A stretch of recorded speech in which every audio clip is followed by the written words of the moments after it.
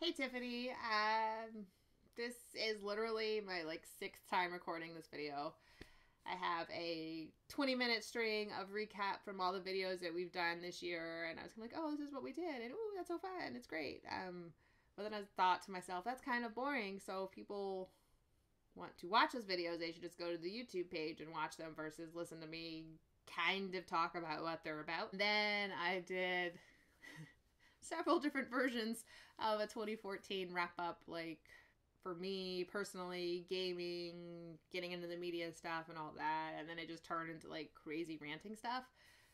That shouldn't surprise anybody who's watched any of these videos. I don't know why this is so hard for me this time. I think it might have something to do with I don't have a list of games. Just be like, hey, these are games I love to play. Check them out. Play them if they're something you want to play also. I actually have to like come up with actual content to talk to people about. I guess that's what I'm going to try and do for this last time, and I'm going to try to like organize it in a way that is as least rambly as possible, but I make no guarantees because I'm a rambler. It's what I do. 2014 highlights. We'll start there, and I'll try to stay on track. I went to a lot of conventions, and that was super exciting and fun. It all started locally here. I went to Unity Games, which is a 24-hour thing on the North Shore, Woburn-ish, I want to say. And that was great because it has a big charity auction where everything goes to the Boston Food Bank, which I think is good because not everybody can afford food, and people who can't, for whatever reason, deserve to eat. And then I went to PAX East. And at PAX East, I was on a panel about, I think it was Talk Like a Board Game Geek was the name of it.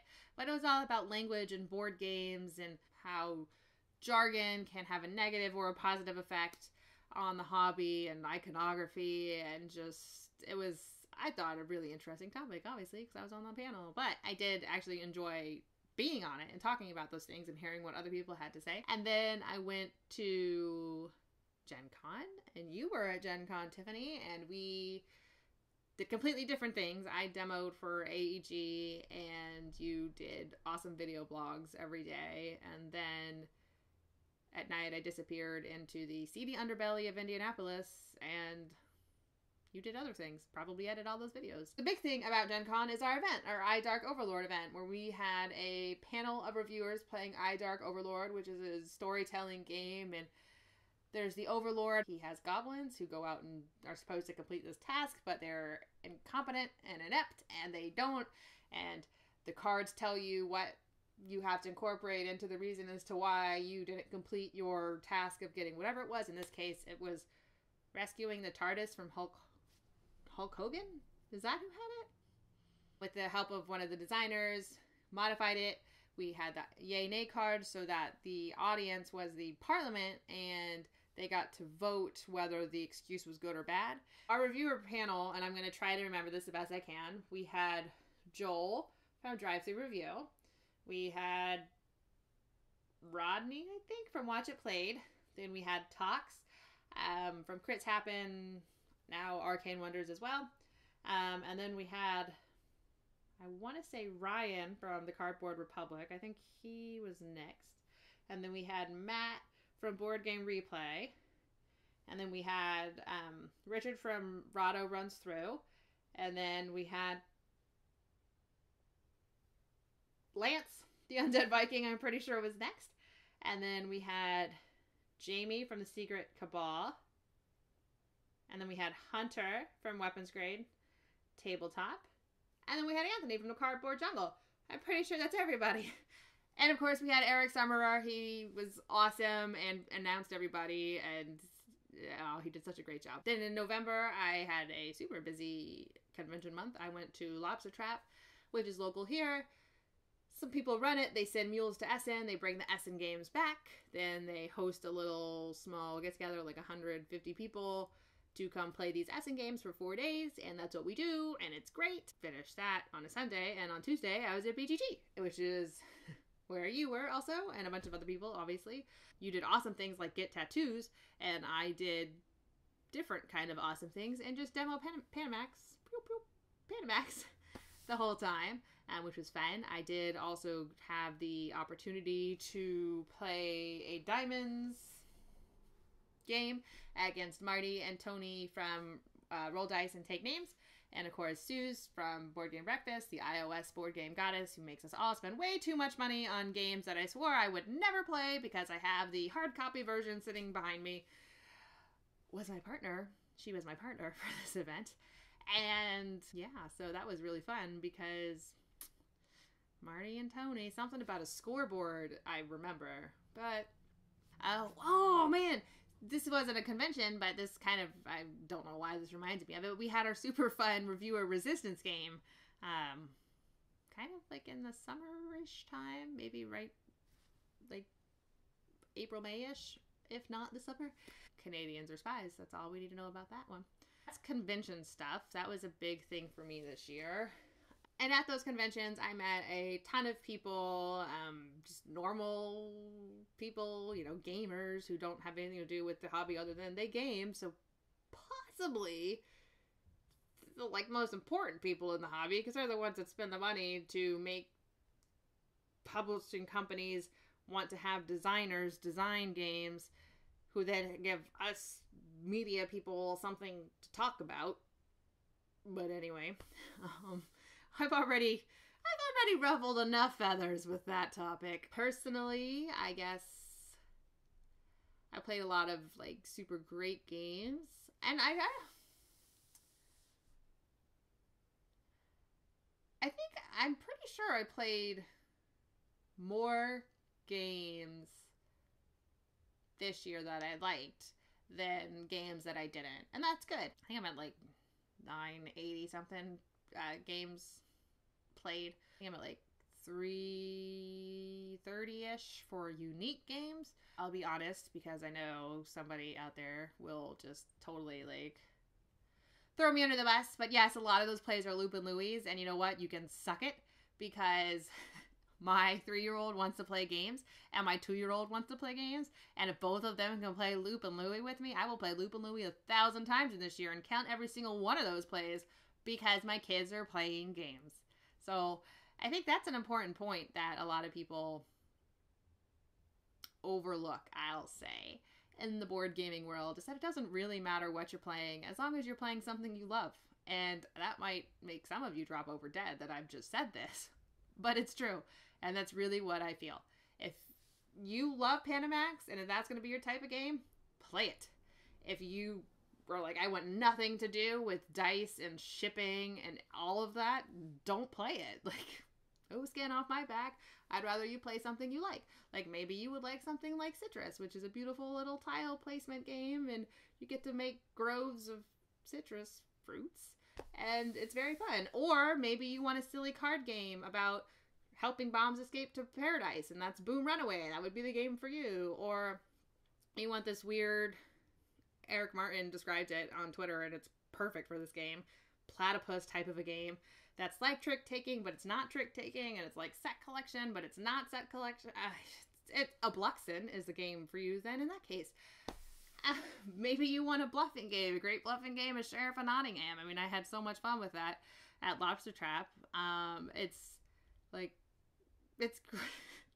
There are just so many types of games that people can play, and whatever game it is that you're going to love, play it. And don't let anybody make you feel bad about it. Yeah, so that was an interesting little rant. Where was I? Oh, yes, I was talking about how I played more games that I liked than I didn't like. And I think that's a good thing. Another big, like, gaming milestone for me this year, I guess, is that I started playing Dungeons & Dragons. I kind of played an RPG at Gen Con, Wilderness of Mirrors, I think. It's about spies, and we're all bad people, and we all die, basically, is the whole point of this RPG, come to find out. But anyway, I ensured that by being the leader and being as incompetent as possible. You're welcome, team. Dungeons & Dragons, I started playing that this year, and good gracious, am I having a good time. I'm not entirely sure the rest of my party is excited, and I'm pretty sure my DM is like, wow, these guys are, whew. But I'm having a great time. What am I? I am a gnomish rogue outlander. I have pink dice, obviously, but I have purple hair and violet eyes, and it's just, I'm having a good time. I stabby stab everybody, and the stupid big dwarf paladin idiot doesn't do anything. And then, I think he's an elf bard. That guy, useless. I helped the community center start a board game program for like an after school offering. I received positive feedback on that. They actually incorporated it into their summer camp program. On Mondays there was a board game option for that, and they just followed the whatever. And I think what appealed to people about that is that not all kids are athletes, nor do they need to be. So it's nice to let, nerdy, if you want to call them that, but like kids with intellectual pursuits and dreams, give them an outlet that's specifically for them versus like, oh god, you're gonna make me play flag football again.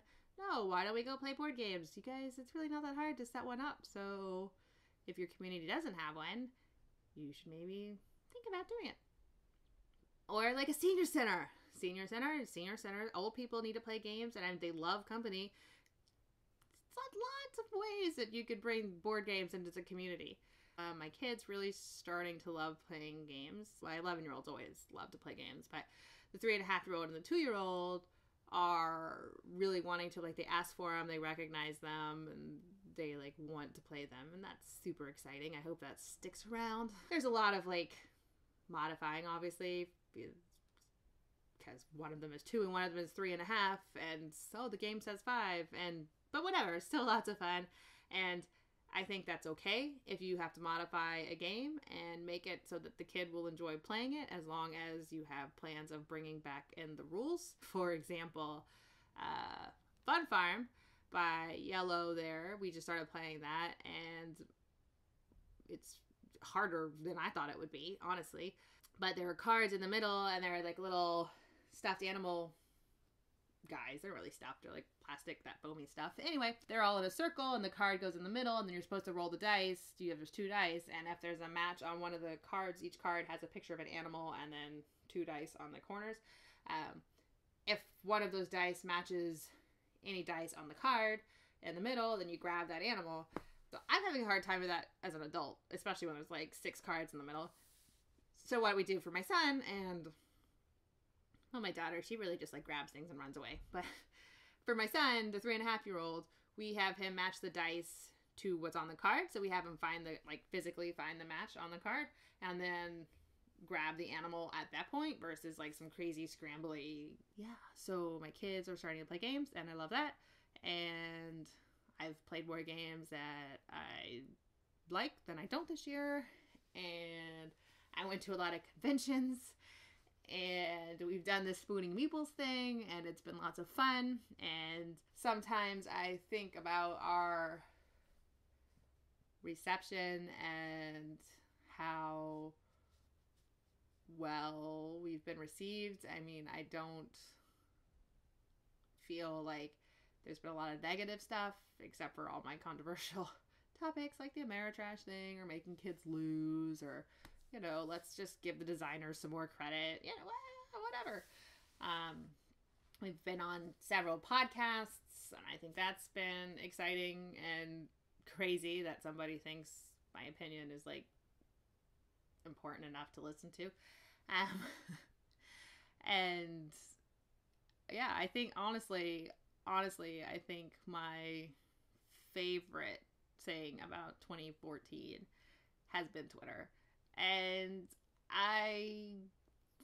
for so long, I was against Twitter. I was like, this is stupid. And, when I first started, it was just like board game collages. Like, here's what I played, and here's a picture of that. But this community is dynamic, and it is organic. And I don't really think you can do that. I mean, if you want to be involved and active, there's just the conversations, a lot of times it's silly stuff like ducks and Snapchat, for example.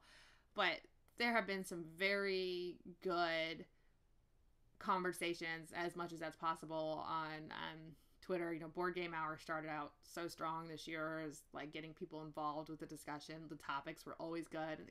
It went not so great towards the end. But so there was a lot of good discussions like that, you know, being able to connect with designers or publishers or other people to make videos with. Like, that's what I think my favorite thing about board games is right now. And I think it kills everybody in my group. I know it does. That I care at all about talking to other people through social media or through these vlogs or writing about it. Although they all say I should write, but whatever. So there's always someone to talk to about them, and whether they agree or disagree, usually that can be done in a mature manner. But obviously some people are very passionate, and I'm not guilty of any of that stuff. But yeah, I just think being able to connect with people and being exposed to, I don't know if I want to say the true heartbeat of the community, because obviously Twitter's a very small section, and the people that are on Twitter and are on Twitter actively and whatever, but I think you can get a real feel for it. And you know, the geek board game geek is still where I go for all my information, other than the people that I play with every Saturday. But just being able to get ideas or inside info, rumor mills, whatever. I just think it's really interesting how all facets of the board gaming community can come together on Twitter and coexist and just have this awesome presence there. In your Gamesgiving video, you talked about resolutions. I don't know that I have any gaming resolutions. I want to play games. That's it, and that's what it's always been. I love talking about them, whether it's on these things or whatever the mood strikes me to write on, you know, my blog or whatever, or for other people, because again, they're crazy and think I have something interesting to say. I just want to play games, and I want people to play games, and I guess I look forward to helping people play games in 2015. So yeah, that's my resolution for 2015, is just to play games. Bye.